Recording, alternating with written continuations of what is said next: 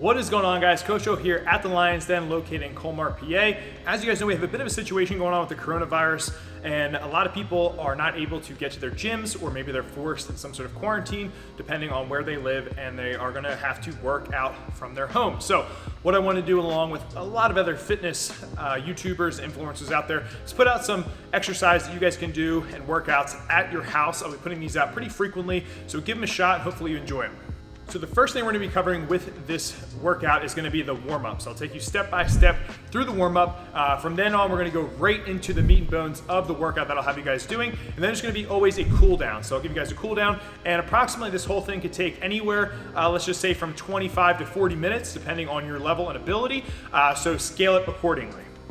All right, my friends, so we're gonna dive into the warm-up for this workout. So the first thing you wanna do is have some sort of clock. You can use your iPhone, you could use literally a clock on the wall, but something you need to track for time. So we're gonna set a clock for 6 minutes in length. If you feel like you need a little bit more, extend that anywhere from 6 to 10 minutes. And if you feel like you're getting warm pretty fast, you can always cut it short depending on how you're feeling. So during that 6 minutes, we're just gonna do an AMRAP, which means as many rounds or reps as possible with the exercise that I'm gonna tell you guys right now for 6 minutes. So the first one we're gonna do is just an inchworm to a hip stretch. I really like doing these just to kind of get blood flow throughout the body, and also feels really good. So it just kind of sets the tone for what we're about to do. So I want you guys to do 3 reps of this, and then from there, we're gonna move on to push-ups, okay? So we're gonna do 5 push-ups. If you are more advanced with push-ups, you can do anywhere from 5 to 10.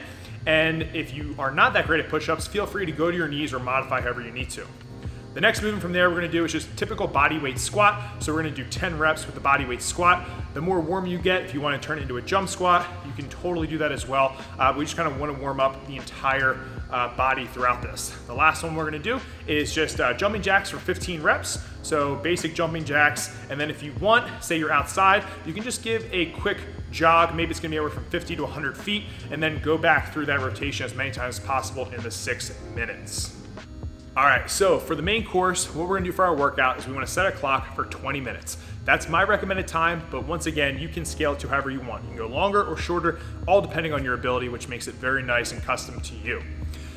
For the format of our work to rest ratio, we're gonna go 30 seconds of work per movement, followed up by 30 seconds of rest. So that just gives us a nice way to increase our heart rate and then let it come down before we move on to the next movement.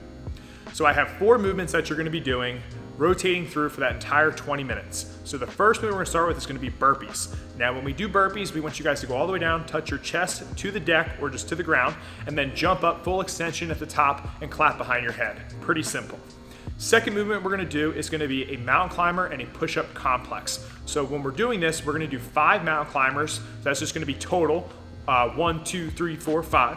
And then we're gonna go 2 push-ups. And you're gonna repeat that for 30 seconds.